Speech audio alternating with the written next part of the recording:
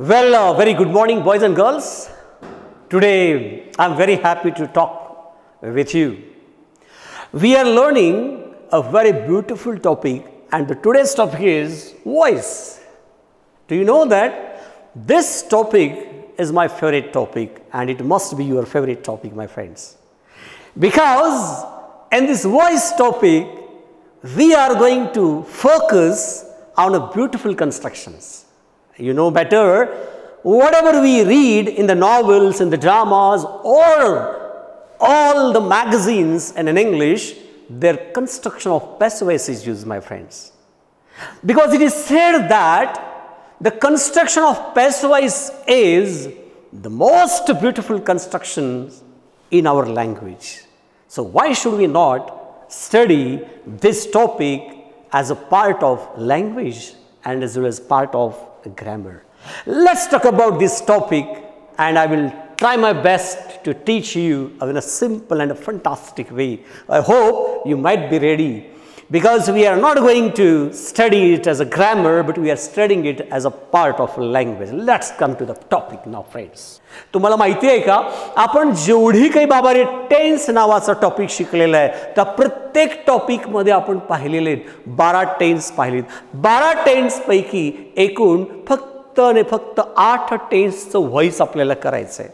कारण बाकीच्या 4 जे प्रकार आहेत टेन्सची, ज्यामध्ये 3 चालू पूर्ण काळ येतात, म्हणजे present perfect continuous tense, past perfect continuous tense आणि फ्युचर परफेक्ट कंटिन्युअस, आणि लास्ट आहे त्यातला फ्युचर कंटिन्युअस. अशा एकूण 4 टेन्सचं चेंज द व्हॉइस आपल्या अभ्यासक्रमाला नाही. हॅलो, एकूण 4 काळांचं चेंज द व्हॉइस होणार नाहीये.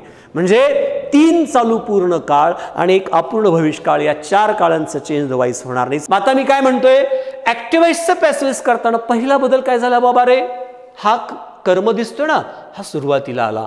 म्हणजे काय, जागा बदलली. बघा, जागा बदलली. कर्ता कोणाच्या जागेत बसला? कर्माच्या. कर्म कोणाच्या जागेमध्ये बसला? कर्त्याच्या. वरचा सहाय्यकारी क्रियापद जशाच तसं घ्यायचा का? नाही, कारण तो कर्त्यानुसार आलेला आहे आणि हा कर्मानुसार. पण इथंही सहाय्यकारी क्रियापद येणार आहे. ओके, चला ठीक आहे. आणि तिसरा सर्वात महत्त्वाचा मुद्दा पॅसिव्ह व्हॉइस करताना काय, की हा मेन व्हर्ब जो इथं आलेला आहे बेटा, हा मेन व्हर्ब तुमचा बघा इथं मुद्दा म्हणून दिलेला आहे. मेन व्हर्बचा इथं फर्स्ट फॉर्म येऊ द्या, सेकंड फॉर्म येऊ द्या, थर्ड फॉर्म येऊ द्या, किंवा फोर्थ फॉर्म येऊ द्या. फोर्थ फॉर्म म्हणजे कोणता रे? क्रियापदाला ज्यावेळेस आयएनजी लागतो त्याला मी फोर्थ फॉर्म म्हणतो. किंवा क्रियापदाचा फिफ्थ फॉर्म येऊ द्या. फिफ्थ फॉर्म म्हणजे कोणता रे बाबा? ज्यावेळेस क्रियापदाला, मूळ क्रियापदाला यस, ईएस, आयएस प्रत्यय लागतो त्याला आम्ही क्रियापदाचं 5वं रूप. पुन्हा रिपीट करतोय, वरती ऍक्टिव्ह व्हॉइसच्या वाक्यामध्ये क्रियापदाचं पहिलं रूप, दुसरं, तिसरं, चौथं, 5वं कोणतंही रूप येऊ द्या, हे फॅक्ट आहे की त्याचं पॅसिव्ह व्हॉइस करताना त्याला थर्ड फॉर्म मध्ये आलंच पाहिजे. हा मुद्दा ठोकून घ्या, डोक्यामध्ये फिट करून घ्या. काय काय झालं बघा बरं. आता खेळ सगळा इथंच आहे. ट्रिक्सवर काम करा. खूप भले मोठे 5-10 पानाचे नियम वाचले म्हणजे मला व्हॉइस कळाला, अजिबात नाही. व्हॉइस टेक्निक इथे आहे. नंबर 1 काय झालं? कर्म कर्त्याची जागा घेतो, येस, आणि कर्ता हा कर्माची जागा घेतला. डन, पहिला बदल. दुसरा, सहाय्यकारी क्रियापद याच्या पॅसिव्ह व्हॉइस नुसार तो ठरवला जातो. पॅसिव्ह व्हॉइस नुसार ठरवला जातो. हा, आणि तिसरा काय झाला? मेन व्हर्ब जो कोणी आहे वरती आलेला व्हर्ब, हा तो फर्स्ट येऊ द्या, सेकंड येऊ द्या, थर्ड येऊ द्या, फोर्थ येऊ द्या, फिफ्थ येऊ द्या, त्याला आपण पॅसिव्ह व्हॉइस मध्ये थर्ड फॉर्म मध्ये ठेवायचं आहे. आणि नियोजित शब्द म्हणून बाय या शब्दाचा प्रयोग करायचा आहे. नियोजित शब्द म्हणून बाय. मी तुम्हाला एक प्रॉमिस करतोय, माझ्यासोबत हा टेबल फक्त तुम्ही पाठ करायचा, व्हॉइस तुमच्या खिशात. हॅलो, टेबल पाठ करा, व्हॉइस तुमच्या खिशामध्ये आला म्हणून समजायचं मित्रांनो, कारण याच्याशिवाय वेगळं काहीच होणार नाही व्हॉइसमध्ये. आता लक्षात घ्या, व्हॉइस शिकत असताना आपल्याला सोबत सोबत थोडा टेन्स पण आपल्याला रिपीट या ठिकाणी होऊन झालाय. म्हणजे इनडायरेक्टली आपल्याला एक चांगली संधी, अपॉर्च्युनिटी मिळालेली आहे टेन्सवरती सुद्धा काम करण्याची. मला सांगा, एकूण टेन्स किती रे बाबांनो? मुख्य टेन्स 3 आहेत, प्रत्येकाचे एकूण 4 प्रकार, म्हणजे किती झाले? 12. मग जसं व्हॉइस शिकत असताना आपण असं म्हणूया, कर्त्याचे काळ एकूण किती? 12. कर्त्याचे काळ एकूण 12, पण कर्माचे काळ किती? एकूण 8च. म्हणजे कर्म वापरून आपल्याला फक्त 8 प्रकाराच्या काळामध्ये पॅसिव्ह करता येतं. म्हणून असं बोललं जातं कर्त्याचे काळ 12 आणि कर्माचे फक्त 8च काळ असतात.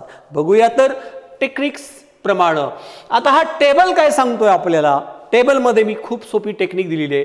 3 साधे काळ, 3 साध्या काळाच्या नंतर 2 अपूर्ण काळ आणि परत 3 पूर्ण काळ आणि मॉडेल व्हर्ब. म्हणजे एवढ्या साऱ्यांचे आम्हाला पॅसिव्हाइज कसं लक्षात ठेवायचे त्यावर आपण काम करतोय. चला मित्रांनो लक्षात द्या. मला सांगा सिंपल प्रेझेंट टेन्स. बाबा रे पुन्हा एकदा जुने विद्यार्थी नवीन विद्यार्थी सगळ्यांनी थोडंसं परत एकदा फोकस करा माइंडवरती. मला सांगा टेक्निक्स साधा वर्तमान काळ. इंग्रजीमध्ये तुमच्यासमोर मी एक 10 वाक्य दिलीत. हॅलो, इंग्रजीमध्ये एक 10 वाक्य दिलीत आणि मी तुम्हाला विचारलं बेटा या 10 वाक्यापैकी सिंपल प्रेझेंट टेन्सचं मला वाक्य शोधून काढून दाखव. अशी काय टेक्निक तुमच्याकडे आहे? एकच टेक्निक आहे, क्रियापदाचं पहिलं रूप असलं पाहिजे. I am right? येस. वाक्यामध्ये क्रियापदाचं पहिलं रूप आलेलं असेल किंवा डू डज वगैरे आलेलं असेल त्याला आम्ही सिंपल प्रेझेंट टेन्स म्हणतो. मी पहिल्यांदा याच्यावरती काम करतोय, पुन्हा मी इकडे येणार आहे. ओके, कारण तुम्ही व्हॉइसचा जो आत्मा आहे, व्हॉइसचा जो गाभा आहे ना त्याच्यावर तुम्ही काम करूले. बोला चला सिंपल प्रेझेंट टेन्स कसं ओळखणार आहे? 10 वाक्य तुमच्या समोर दिली, चला 12 वाक्य तुम्हाला दिलेली आहेत. ओके, 20 वाक्य दिलेली आहेत. त्यापैकी साध्या वर्तमान काळची वाक्य तीच ज्याच्यामध्ये मेनव्हरचा first form. R you getting it? माझ्यासोबत लक्षात घ्या.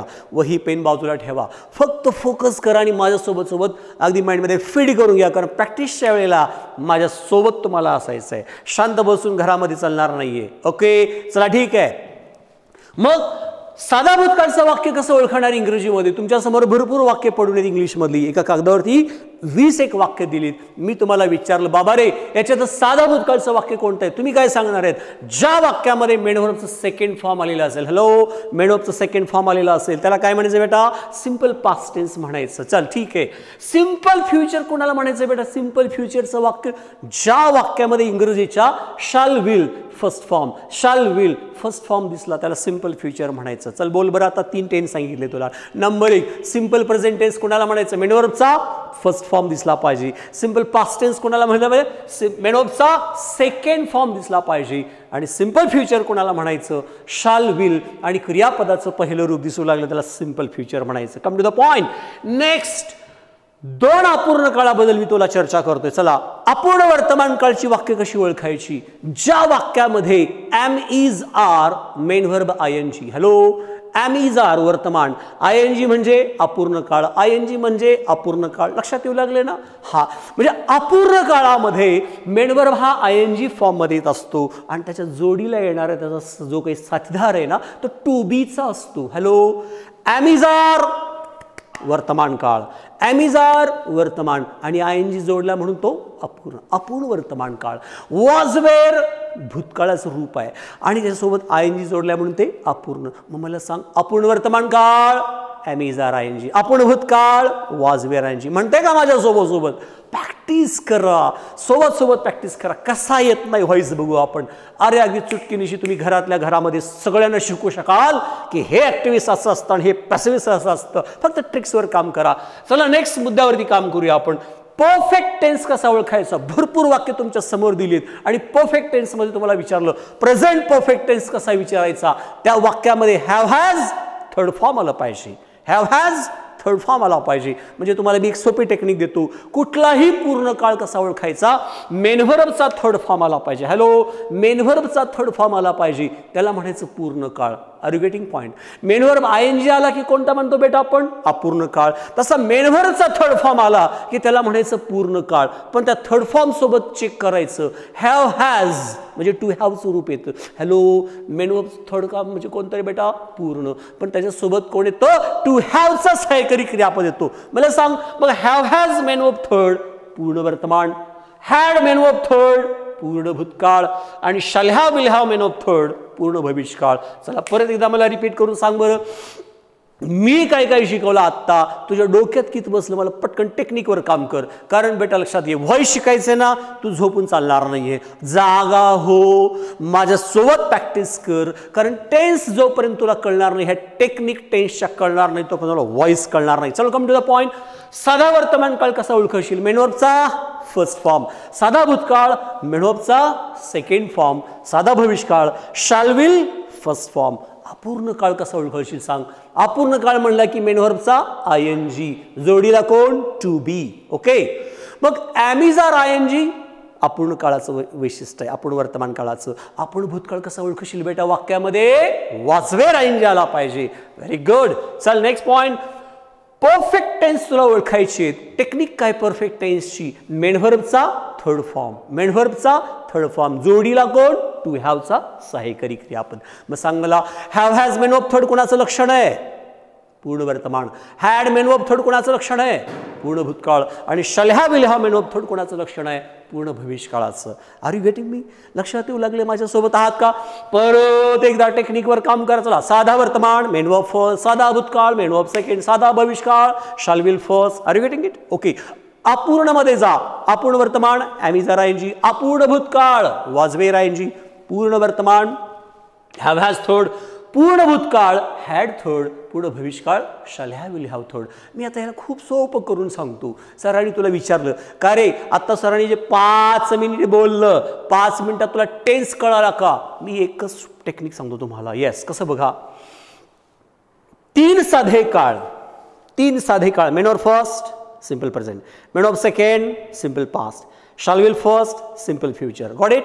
मग 2 अपूर्ण काळ लक्षात ठेवायचे आहेत बेटा. 2 अपूर्ण काळामध्ये काय शिकलो आपण? एम इज आर आयएनजी अपूर्ण वर्तमान, वॉज वेअर आयएनजी अपूर्ण भूतकाळ. मी असं म्हणू शकतो का रे काय हे एम इज आर आणि वॉज वेअर बेटा ही कुणाची रूप आहेत रे? ही टू बीची. कोणाची? ही टू बीची. मग मी असं म्हणू का to be plus main verb आयएनजी? Hello, to be plus main verb आयएनजी is equal to अपूर्ण काळ. हा सोपं आहे. To be plus main verb आयएनजी is equal to अपूर्ण काळ. ट्रिक सांगायला लागलो तुला. पुढे बघा.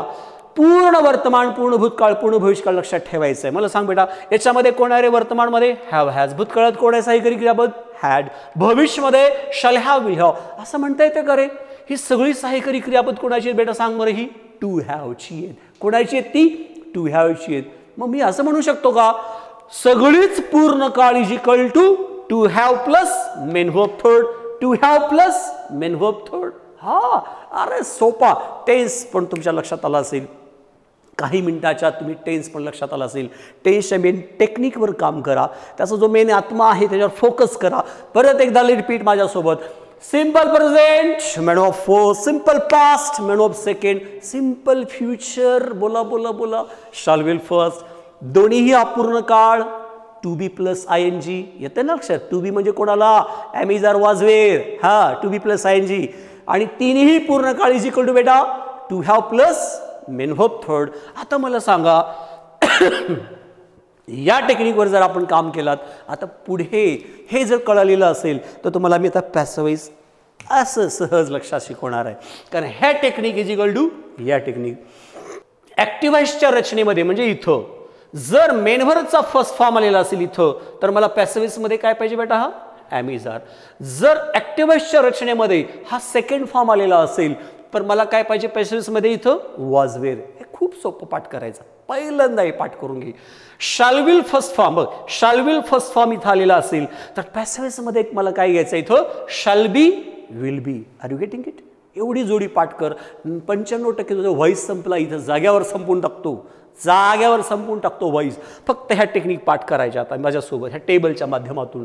कारण बाकीचं राहिलेले जे 5% ते नॉर्मल आहे. नॉर्मल चल बरं. Active वॉइसमध्ये M is R I N G दिसतोय बघ. इथं M is R plus I N G मला जर दिसत असेल तर पॅसिव्ह वॉइसमध्ये मी काय केलं पाहिजे? M is R being वापरायचंय. M is R being वापरायचंय. Okay. आणि वरती जर मला was were plus I N G म्हणजे ऍक्टिव्ह वॉइसमध्ये हे बघ, ऍक्टिव्ह वॉइसमध्ये इथं हे ऍक्टिव्ह वॉइस इथं जर was were I N G येत असेल तर पॅसिव्ह वॉइसमध्ये मी काय घेतलं पाहिजे बेटा? वॉज वेअर बीइंग इथं वापरायचंय. R you getting it? Okay. चल नेक्स्ट. परत एकदा सांग. वरती M is R I N G येत असेल तर खाली काय पाहिजे? एम इज आर बीइंग आणि वरच्या ॲक्टिव्ह व्हॉइसच्या वाक्यामध्ये वॉज वेअर आयएनजी येत असेल तर पॅसिव्ह व्हॉइसमध्ये काय पाहिजे, वॉज वेअर बीइंग पाहिजे. नेक्स्ट पुढच्या टप्प्यांकडे active व्हॉइसमध्ये hello have has third form येत असेल, हॅव हॅज थर्ड फॉर्म तर पॅसिव्ह व्हॉइसमध्ये काय पाहिजे बेटा मला, have bin has bin. R you getting my points? Have bin has bin. जर ॲक्टिव्ह व्हॉइसच्या वाक्यामध्ये हॅड थर्ड फॉर्म तर पॅसिव्ह व्हॉइसमध्ये मला काय पाहिजे, हॅड बीन पाहिजे. आणि जर का ॲक्टिव्ह व्हॉइसच्या वाक्यामध्ये इथं जर shall have will have third form येत असेल, हे बघा shall have will have third form, passive व्हॉइसमध्ये काय पाहिजे, shall have bin will have bin पाहिजे. हे झालं टेन्स संपला इथं. आता मॉडेल वर्बची टेक्निक काय सांगते, खूप सोपं आहे. जर कॅन आलेलं असेल तर कॅन बी घ्या, कुड असेल कुड बी, वुड असेल वुड बी, शुड बी, हे अशा पद्धतीने मस्ट बी. आणि क्रियापदाचं पहिलं रूप असेल, इथं पहिलं असेल म्हणण्यापेक्षा असतंच का, कारण कुठल्याही model वर्बमध्ये main verb first form येतो, त्याचं पॅसिव्हमध्ये बेटा त्याचं सुद्धा काय झालं पाहिजे, थर्ड फॉर्मच झाला पाहिजे. आलं का लक्षामध्ये? आता परत एकदा चेक कर बरं मी काय काय शिकवलं. चल माझ्यासोबत सगळ्यांनी म्हणायचं, रेडी आहात का, तयार आहात का, पक्का, fully concentration, कमाऊन.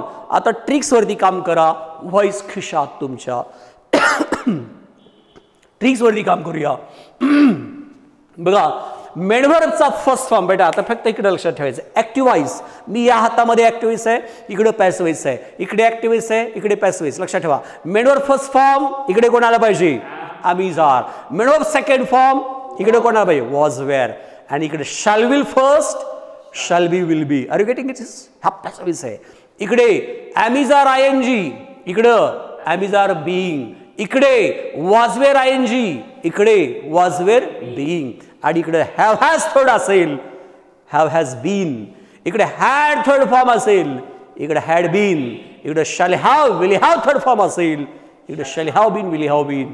Can be, could be, should be, must be. अशा पद्धतीने तुम्ही टेक्निक लक्षात ठेवू शकतात. अरे गेटिंग इट? लक्षात येतं का, समजायला लागलंय का? अरे खूप सोपं आहे. चला परत एकदा आणखीन प्रॅक्टिस करा. मी तुम्हाला बार प्रॅक्टिस करून घेऊ लागलो याचं, कारण मला माहिती आहे हे टेबल समजला म्हणजे 95% व्हॉइस तुमच्या खिशात आहे, लक्षात आहे. कारण व्हॉइसमध्ये याच्यापेक्षा वेगळं काहीच नाही आहे. आम्हाला वाटतं खूप किचकट आहे टॉपिक, हे भले 10 पेजेस 15 पेजेस त्याचे रूल्स ये त्यो फॉर्म्युले, अरे सगळं बाजूला टाका, ह्या ट्रिक्सवर काम करा. तुम्हाला सांगतो ह्याच्यापेक्षा व्हॉइस सोपा असू शकणार नाही आहे, कारण त्या व्हॉइसचं मेन आत्मा तुमच्या समोर मांडलेला आहे. फक्त त्याचं ते पिक्चर जे आहे तुमच्या डोक्यामध्ये कायमचं फिट करा. आयुष्यात कधी व्हॉइस तुम्हाला त्रास देणार नाही किंवा व्हॉइस चुकणार नाही. चला तर बोला एकदा परत एकदा, कसलंही वाक्य येऊ द्या आता व्हॉइसमधलं, इथं काम करायचं. ॲक्टिव्ह व्हॉइसचा मेन जो म्हणजे क्रियापद आहे, सहाय्यकारी क्रियापद आहे, त्याच्यावर लक्ष द्या. पॅसिव्ह व्हॉइस तुमचा आलेला असेल, ॲक्टिव्ह व्हॉइसचा सहाय्यकारी क्रियापद आणि मुख्य क्रियापदावर लक्ष द्या. पॅसिव्ह व्हॉइस तुमचं करेक्ट आलेलं असेल, कारण त्याच्यासाठी हा टेबल पाठ करायचा आहे. म्हणा तर बघूया माझ्यासोबत एकदा टेबल परत एकदा. अरे रेडी, तयार आहात का? सांगा. Main वर्बचा first form M is R. Main verb second was were. Shall will first, आणि इथं बघ M is R आयएनजी, M is R being. Was were आयएनजी, have has third, had third, shall have will have third, आणि model verb सगळे झाले. तर model verb म्हटलं की मॉडो plus बी म्हणायचं, ऑल मॉडल प्लस बी अशी टेक्निक द्यायचं. इथं पण लक्षात येऊ लागलंय? Yes, okay. परत एकदा या मेन जो व्हॉइसचा जो गाभा आहे त्या गाभ्यावरती काम करा. व्हॉइस संपलेला असेल. पुन्हा एकदा रिपीट करतोय. मला सांगा तुमची 10, 20, 50 वाक्य प्रॅक्टिस करून घेण्यापेक्षा मी या टेबलवरती जास्तीत जास्त प्रॅक्टिस करून घेणार आहे, कारण हा टेबलचा प्रॅक्टिस समजला, व्हॉइस समजला. चला मुद्द्यावरती येऊया. सांगा मला परत एकदा, सिंपल प्रेझेंट टेन्सची टेक्निक कोण आहे आपला? सांगा. Main वर्बचा first form. Simple past टेन्सची technique कोण आहे? Second form. सिंपल फ्युचरची टेक्निक कोण आहे? Shall will first form. परत एकदा रिपीट करतोय. फर्स्ट फॉर्म साधा वर्तमान, सेकंड फॉर्म साधा भूतकाळ आणि shall will simple future. Come on next point. अपूर्ण वर्तमान कसं ओळखायचं बेटा? वाक्यामध्ये ॲमिजार आयएनजी आलेला असला पाहिजे. आपण भूतकाळ कशाला म्हणायचा? वाजवेर आयएनजी आलेला असला पाहिजे. आपण टेक्निकवर काम करा, टेन्स वरती समजून घ्या, म्हणजे ॲक्टिव्ह वॉइसची वाक्य समजून घ्या. परत एकदा हॅव हॅज थर्ड फॉर्म कोणाचं लक्षण आहे? प्रेझेंट परफेक्ट, कारण हे प्रेझेंट सांगतं आणि मेन ऑफ थर्ड पास्ट बघा परफेक्ट सांगतो. आणि हॅड थर्ड फॉर्म कोणाचं लक्षण आहे? पास्ट परफेक्ट है ना. आणि हे बघा शल have will have third form कोणाचं लक्षण आहे? Future perfect. म्हणजे हे सहाय्यकारी आणि मुख्य क्रियापद हे दोघं मिळून तुम्हाला सांगू लागलेत की याचा टेन्स कोणता आहे. पुन्हा रिपीट करतोय. मेन ऑफचा फर्स्ट फॉर्म कुणाचं लक्षण आहे? Simple present. सेकंड फॉर्म कुणाचं लक्षण आहे? Simple past. Shall will first कोणाचं लक्षण आहे? Simple future. R you getting it? हा. नेक्स्ट आहे ॲमिजार आयएनजी. बाबा रे लक्ष द्या बारकाईनं. हे कोणाचं लक्षण आहे? ॲमिजार बघा प्रेझेंट कंटिन्युअस. आयएनजी म्हणजे कंटिन्युअसचं लक्षण आहे. हे बघा वाजवेर आयएनजी पास्ट कंटिन्युअसचं लक्षण आहे. हे बघा हॅव हॅज थर्ड कोणाचं लक्षण आहे? प्रेझेंट परफेक्ट टेन्स, कारण थर्ड फॉर्म म्हणजे परफेक्ट. थर्ड फॉर्म म्हणजे परफेक्ट, हा present perfect. Had third form past परफेक्टचं लक्षण आहे. आणि शल have will have third form हे फ्युचर परफेक्टचं लक्षण आहे. म्हणजे पहिल्यांदा ॲक्टिव्ह वॉइस समजला ना, पॅसिव्ह वॉइस सोपा आहे. हां मग आता बघूया. जर ॲक्टिव्ह वॉइसमध्ये परत आता मेन मुद्द्यावरती आलो बघा. ॲक्टिव्ह वॉइसमध्ये फर्स्ट फॉर्म आलेला असेल बेटा, तर पॅसिव्ह वॉइसमध्ये कोण आला रे पाहिजे? एम इज आर है ना. असं म्हण किंवा साधं वर्तमानकाळचं वाक्य असेल तर पॅसिव्ह वॉइसमध्ये काय म्हणायचं? ॲमिजार. साध्या भूतकाळचं वाक्य असेल तर पॅसिव्ह वॉइसमध्ये काय वापरायचंय? वाजवेर. जर साध्या भविष्यकाळचं वाक्य असेल हे इथं काय वापरतो बाबा? Shall be will be. Okay. हे जर अपूर्ण वर्तमान म्हणजे प्रेझेंट कंटिन्युअस टेन्सचं वाक्य असेल तर इथं काय आलं पाहिजे बेटा? ॲमिजार बीइंग. इथं जर पास्ट कंटिन्युअस असेल तर इथं काय आलं पाहिजे? वाजवेर बीइंग. आणि इथं जर प्रेझेंट परफेक्ट आलेला असेल इथं पॅसिव्ह वॉइसमध्ये कोण पाहिजे? Have bin, has bin. आणि पास्ट परफेक्ट आलेला असेल हॅड बीन आला पाहिजे. आणि फ्युचर परफेक्ट आलेला असेल shall have bin, will have bin आला पाहिजे. आणि कुठलाही मॉडेल वर्ब येऊ दे तो मॉडेल वर्ब जशाच तसा द्यावायचा आणि त्याच्यापुढे बीई बीचा प्रयोग करायचा. जसं कॅन आला कॅन बी, मस्ट आला मस्ट बी. ओके. मला वाटतं हे मुद्दे लक्षात येत असतील. आता आणखीन एक सोपी टेक्निक तुम्हाला याच्यापेक्षाही सोपी टेक्निक शिकवतो बघा. लक्षात येतं का? जर मी तुम्हाला विचारलं बेटा काय की तुम्ही 3 साधे काळ, हॅलो 3 साध्या काळाचा पॅसिव्ह वॉइस लक्षात ठेवायचा आहे तुम्हाला. 3 साध्या काळाचा मी एक सोपं टेक्निक देतो तुम्हाला बघा. कळतं का? हे बघा simple present, simple past, simple future ह्याचे टेक्निक्स तुम्हाला दिलेले आहेत पॅसिव्ह वॉइस मधल्या. ओके. मग सिंपल प्रेझेंटमध्ये कोण आहे बेटा? ॲमिजार. सिंपल पास्टमध्ये कोण आहे पॅसिव्ह वॉइस करताना? वाजवेर. आणि सिंपल फ्युचरमध्ये काय वापरतो? Shall be. हे सगळ्या सहाय्यकारी क्रियापदाकडे लक्ष द्या बेटा. ही सगळी सहाय्यकारी क्रियापदे कोणाची तरी बाबा? ॲमिजार, वाजवेर, शाल बी, विल बी. हा एक्झॅक्टली ही आहेत टू बीची सहाय्यकारी क्रियापदे. मग मी असं म्हणू शकतो का काय 3 साधे काळचा passive voice is equal to बीचा सहाय्यकारी क्रियापद है ना. सोपी टेक्निक काय? 3 साधे काळाचा पॅसिव्ह वॉइस. मी बघा 3 साध्या काळाचा passive voice is equal to बीचा सहाय्यकारी क्रियापद. मग तुमच्या गरजेप्रमाणे तुम्ही ठरवा ना टू बीचा काय घ्यायचंय? ॲमिजार घ्यायचा का वाजवेर घ्यायचा का शाल बी विल बी घ्यायचा? तुमच्या गरजेप्रमाणे तुम्ही ठरवा, काळाप्रमाणे तुम्ही ठरवा. पण मला एवढंच सांगायचं आहे की कुठलेही 3 साधे काळ आलेले असतील, कुठलाही 3 येऊ द्या, टू बीचा सहाय्यकारी क्रियापद लक्षात ठेवायचा. म्हणून आता टेक्निक कशी ठेवायची? 3 साधे काळचा passive voice is equal to बीचा सहाय्यकारी क्रियापद. Technique number 1. टेक्निक नंबर 2 2 अपूर्ण काळ. हॅलो हे बघा 2 अपूर्ण काळ तुमच्या समोर आहेत. आता याचा पॅसिव्ह वॉइस कसा लक्षात ठेवायचा मला सांगा. अपूर्ण वर्तमानमध्ये बेटा काय घेतला रे? ॲमिजार. अपूर्ण मध्ये वाजवेर. दोघांचा कॉमन कोण आहे? बीइंग. मग मी असं म्हणू शकतो का रे बेटा याला काय? टू बी प्लस बीइंग है ना. टेक्निक नंबर 2 बघा 2 अपूर्ण काळाचा passive voice is equal to be plus being. हा सोपं आहे, पाठच करून घ्यायचं. 2 अपूर्ण काळाचा passive voice is equal to be plus being. तुमच्या गरजेप्रमाणे ठरवा ना की या टू बीतला काय घ्यायचं आहे, एम इज आर बीइंग घ्यायचं का वॉज वेअर बीइंग घ्यायचं आहे, हे तुमच्या गरजेप्रमाणे ठरवून घ्या. Technique number 2. टेक्निक नंबर 3 वर काम करूया. काय, कुठलाही पूर्ण काळ येऊ द्या, बघा कोणताही पूर्ण काळ येऊ द्या वाक्यामध्ये ऍक्टिव्ह व्हॉइसच्या, त्याचा पॅसिव्ह कसं लक्षात ठेवायचा मला सांगा. हे have, has, had, shall have आणि विल हॅव. बेटा वर्तमानमध्ये कोण आलं रे पॅसिव्ह करताना? Have bin, has bin. Okay. आणि भूतकाळामध्ये कोण आहे? Had bin. भविष्यकाळामध्ये कोण आहे? Shall have bin, will have bin. एकच काम करा, प्रत्येकातला फक्त सहाय्यकारी क्रियापद टू हॅवचा बाजूला काढा. मला सांगा हे have, has, had, shall have हे कोणाची बेटा? ही सगळी सहाय्यकारी क्रियापद टू हॅवची आहेत. एक्झॅक्टली आहे ना. म्हणजे हे कोण आहेत? टू हॅवची. या सगळ्यांच्या पुढे काय ठेवलं बेटा? बीन. बीन है ना, हे बीन. म्हणजे मी असं लक्षात ठेवू शकतो का रे? To have plus bin. R you getting my point? काय म्हणलं?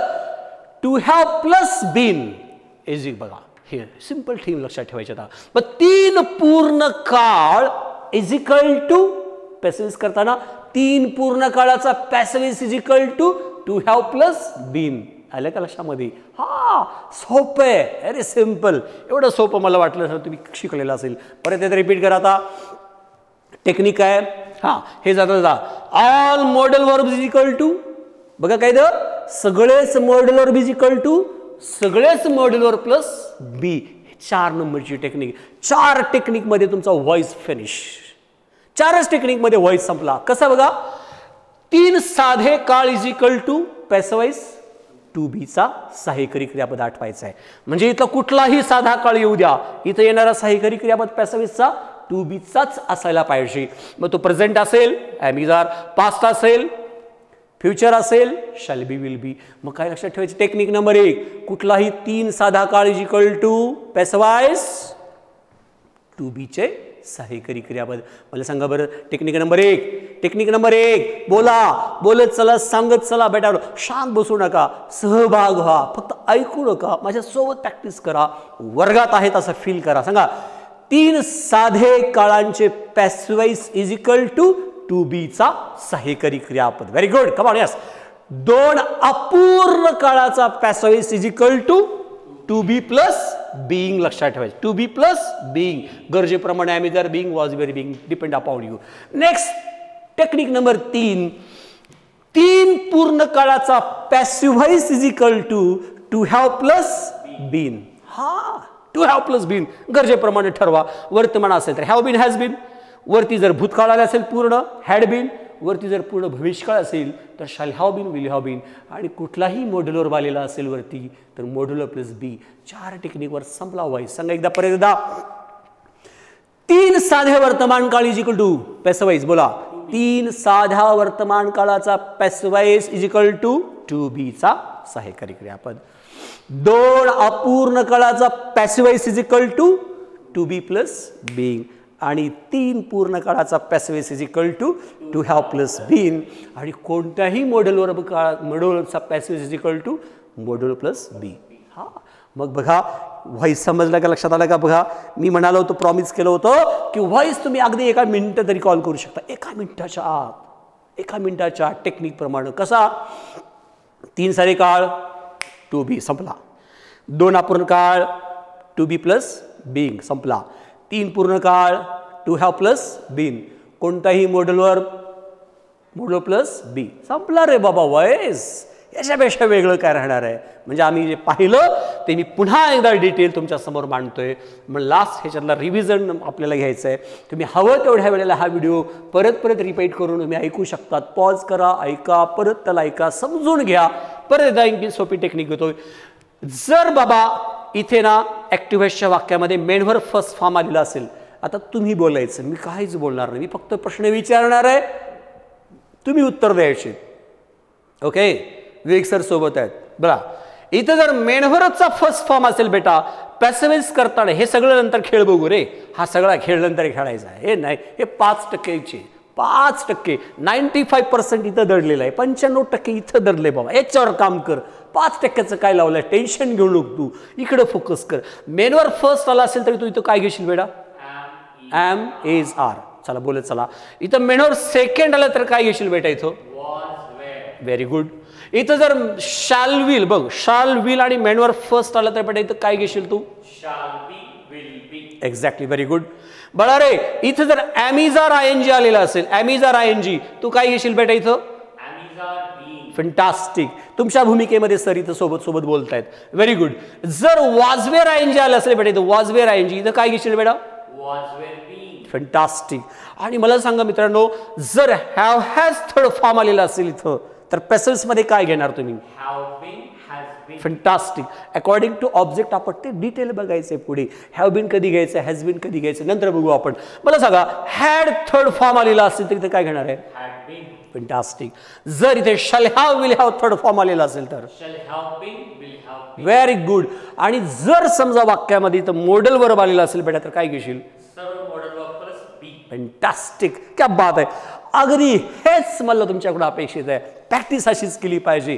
अंगातला सुस्तपणा फेकून द्या, एनर्जी अंगात आली पाहिजे, अंगामध्ये घुसलं पाहिजे.